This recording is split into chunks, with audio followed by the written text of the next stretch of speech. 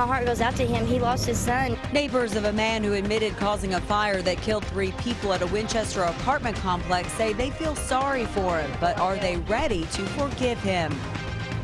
A strange scene in a Lexington parking lot tonight. What caused a moped to get stuck under a moving SUV and burst into flames? And the UK women's basketball team is very happy with their placement in the NCAA tournament. Find out where the Cats will be playing.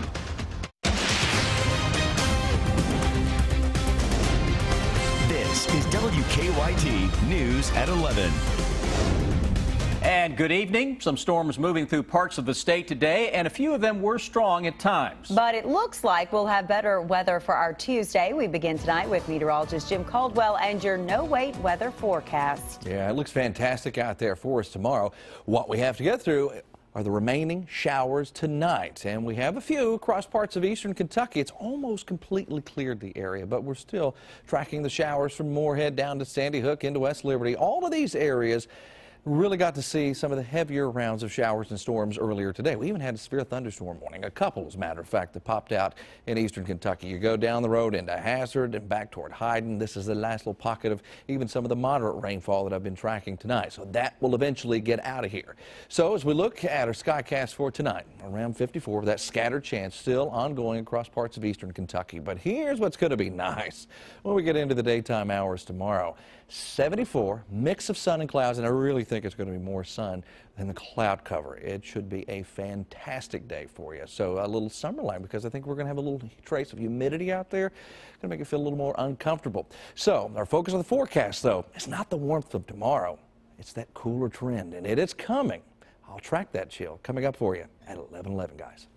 Jim, thank you. He says he's sorry for what happened, but he doesn't think he should be charged with manslaughter. Today, the man arrested after a fire that killed 3 people in a Winchester apartment building gave an exclusive interview with WKYT from jail. Jackie Heisel Jr.'s son was among those who died in that fire. And new tonight, Kristen Kennedy talked to some people who lived in the building to get their thoughts about what Heisel had to say. It's our top story at 11.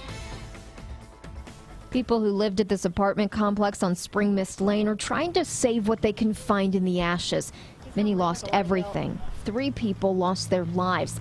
The man investigators say started the fire, Jackie Heisel, apologized in an exclusive interview on WKYT. Things I wish I could have done and things I wish I'd done different. Yeah, I regret it. Like I say, I regret it every day. Heisel lost his own son in the fire that he says started when he was smoking and drinking near his oxygen tank. Everybody knows not to smoke around an oxygen tank, but I mean, I guess if you're drinking and having a good time, I mean, stuff happens. Scarlett Lawson was Heisel's neighbor. My heart goes out to him. He lost his son. People living here set up makeshift memorials for the 3 who died.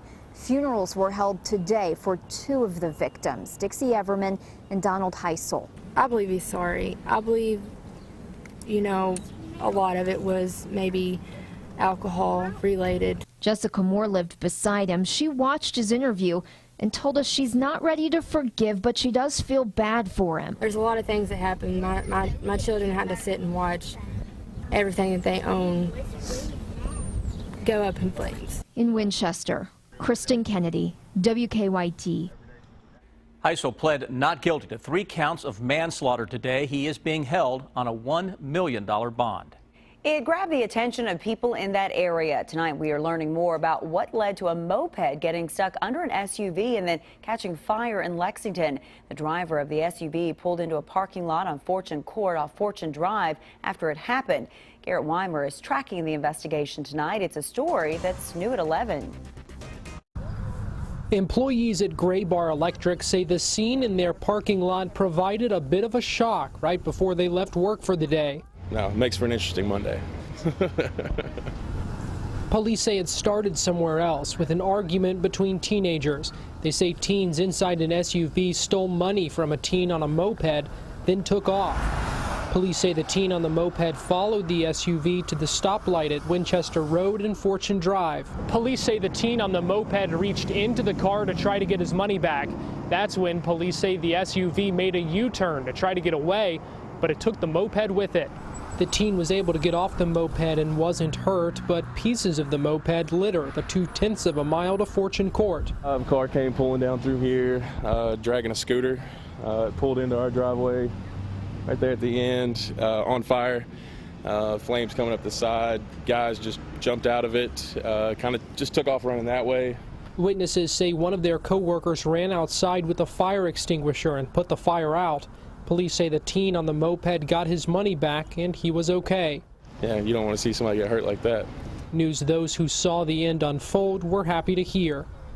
In Lexington, Garrett Weimer, WKYT. Police say they were told a gun was involved, but they say what they found was not a real gun.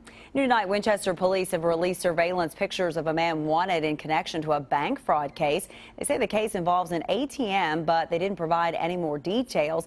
They say a similar crime happened in a nearby city, so they think the suspect may not be from Winchester.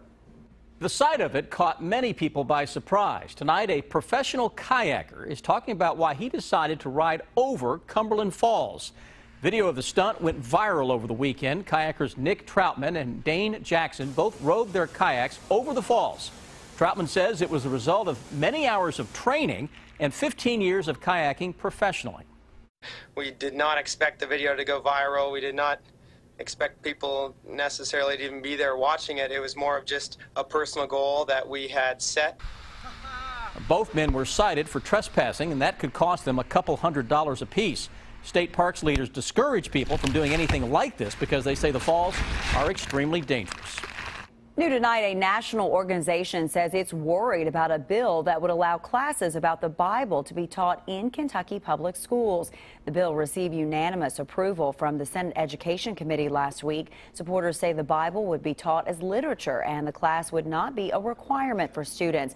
But the Anti-Defamation League said tonight it has, quote, deep concern that the bill would result in the unconstitutional teaching of religious doctrine in public schools. The organization says the bill needs safeguards to make sure that doesn't happen. New tonight, a bill that would allow early voting without an excuse has passed the Kentucky House. This bill now moves on to the Senate. It would allow any registered voter in Kentucky to vote early, at least 12 working days leading up to the Sunday before Election Day. The early voting period would include 2 Saturdays. Kentucky Secretary of State Allison Lundergan Grimes is pushing for the bill, but opponents say early voting would be difficult for county clerk offices with small staffs. Also new tonight, it appears a proposal to build a homeless shelter in Jessamine County is moving forward. In a Facebook post tonight, the Jessamine County Homeless Coalition said Nicholasville City Commissioners have approved the shelter. The city had to change the wording of a zoning classification before plans for the shelter could continue.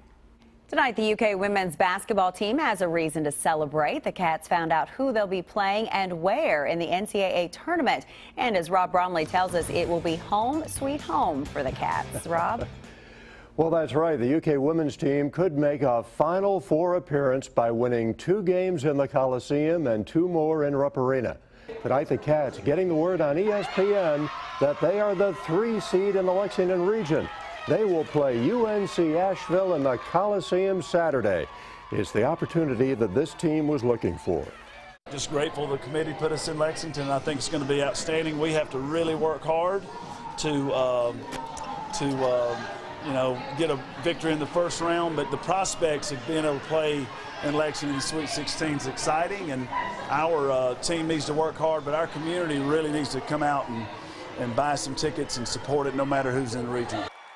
Notre Dame is the #1 seed in the Lexington region, Maryland #2. The game Saturday will be at 4 o'clock and televised by ESPN2. Rob, thanks so much. The women's team is playing in the NCAA for a school record 7th straight year. Tonight, the presidential candidates are making their final pitches to voters ahead of 5 crucial primaries tomorrow. For Republicans, John Kasich and Marco Rubio, tomorrow could be a make or break day for their campaigns. Weijia Jiang has the latest from the campaign trail. Donald Trump told supporters in Youngstown, Ohio, he's focusing on helping Americans rather than his form. I'm more interested in having jobs in this country than I am acting presidential, okay? Get him out of here. Trump's rivals have been raising concerns about the tone of his rallies. One difference between this and a Donald Trump rally is I'm not asking anyone to punch you in the face. Protesters repeatedly interrupted Trump in Tampa Monday. These people are crazy. Ohio Governor John Kasich says Trump has gone too far. Well, I think that when you run a campaign where you're dividing one against another, we're making these incendiary comments at a rally, that's a toxic environment. Trump and Kasich are tied in Ohio. The winner-take-all primary is a must-win for Kasich. Marco Rubio needs to win here in Florida to keep his campaign alive, but Trump is leading the state's senator by a more than 2-to-1 margin. This state will elect 99 delegates to one person. And I want it to be me, and I need you to help it to be me. Democrats Hillary Clinton and Bernie Sanders are neck and neck in Illinois. Sanders is focusing on Midwestern states after his upset win in Michigan. I think we're going to win in Ohio tomorrow. Clinton is trying to attract blue-collar workers. I will stop dead in its tracks any trade deal that hurts America. More than 1,000 delegates are up for grabs Tuesday. Weijia Jiang, CBS News, Key Biscayne, Florida. Along with Florida, Ohio, and Illinois, voters in Missouri and North Carolina also head to the polls tomorrow. New tonight, investigators have released some more details about the shooting death of a police officer outside a Maryland police station. Police say that Michael Ford began firing shots randomly outside the station as his brothers recorded everything. Now, during the confusion, police now say that the fallen officer, J.K. Colson, was shot by one of his colleagues as he responded to the scene. Police say that Colson, an undercover narcotics officer, was wearing civilian clothes and was not wearing body armor. Ford and his brothers were arrested. New tonight, a newly released police report is giving more details about a shooting spree in Michigan last month that left 6 people dead. The report claims the suspect, Jason Dalton, told police that he was being controlled by an Uber app through his cell phone. Investigators say he carried out the shootings in Kalamazoo in between driving for Uber. Police also say he warned his wife that she wouldn't be able to return to work and she would understand by watching TV news. Police say the shootings were all random. Police in Laurel County say a man's Target shooting got out of control. They say some of his shots hit 2 homes. Police say people on Barberville Road near London called to complain. Police arrested 42-year-old Calvin Barger. Police say he was target shooting in his yard when one of the rounds hit a nearby roof. They say another round went into the bathroom of a second home. A man who lives there says one of the bullets nearly hit his wife. When I talked to my neighbor over there, he said they were shooting guns over there across the hillside from our house, and just like a war zone. Police charge Barger with criminal mischief and wanton endangerment. New tonight, a yellow decal on your car window can help first responders if you're injured in a crash. Kentucky State Police are taking part in the Yellow Dot program along with the Knox County Sheriff's Office and other law enforcement agencies. If you put a yellow sticker on one of your car's windows, that will tell first responders that you have a medical condition they need to know about. You'll also need to fill out a pamphlet with that medical information. The officer will know right away when he sees this yellow decal to go to the glove box and retrieve this information. You can get a yellow dot at any state police post or the Knox County Sheriff's Office. Sounds like a good idea. Absolutely.